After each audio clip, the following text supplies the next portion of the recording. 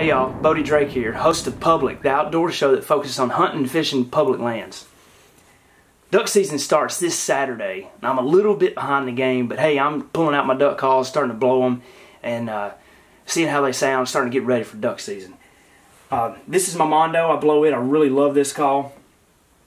But when I pulled it out a few minutes ago and started blowing on it, I just felt like it was missing a little something, like some little luster was gone. I don't really know.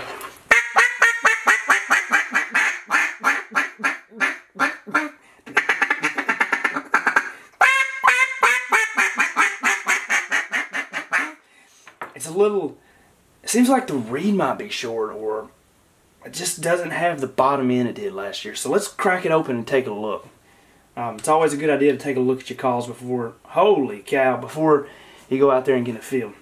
This has got to be why. If you take a look at this reed right here, it's chipped from where I've been blowing it last year, and it's missing a 32nd of an inch. It makes a big difference on a duck call reed.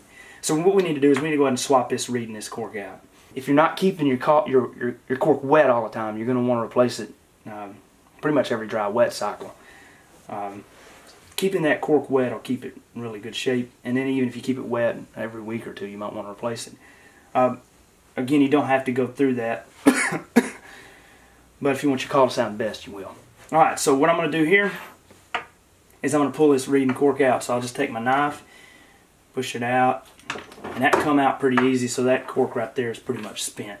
If you're just into calling and you're not worried about competition calling, you know you're going to want to replace it once or twice a season. If you're into competition calling, you're going to want to replace it before every competition. I can promise you that.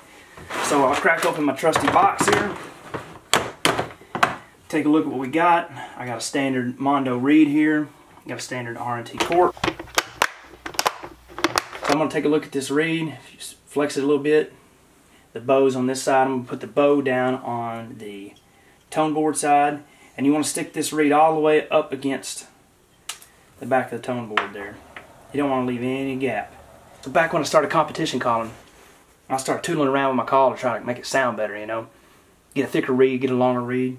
And it just wasn't sounding right. It was a little flat. So I called up a very wise man and asked him, hey, I'm tuning up my call and it's not sounding right. You got any longer reeds or any thicker reeds? He told me real quick, hey man, everything you need is right there in that call.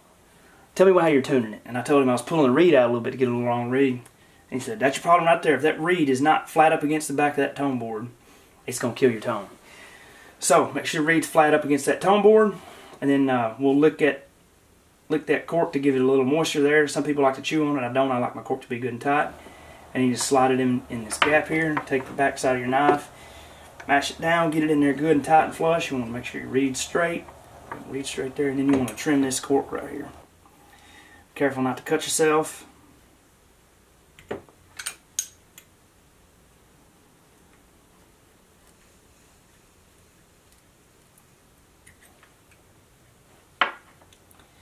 Make sure it all goes back together right.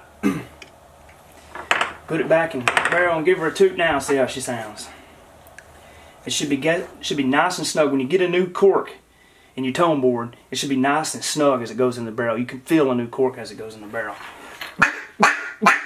Oh, that's nice. That's nice and tight. Yeah.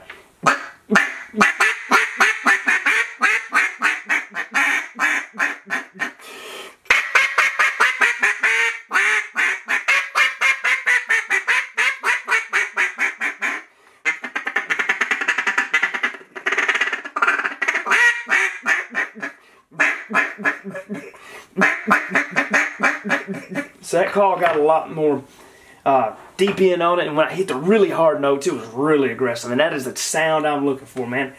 Duck call sounds so much better when you replace that cork. So if you guys haven't changed your corks, you know, follow my little tutorial here and check on your corks and change them out.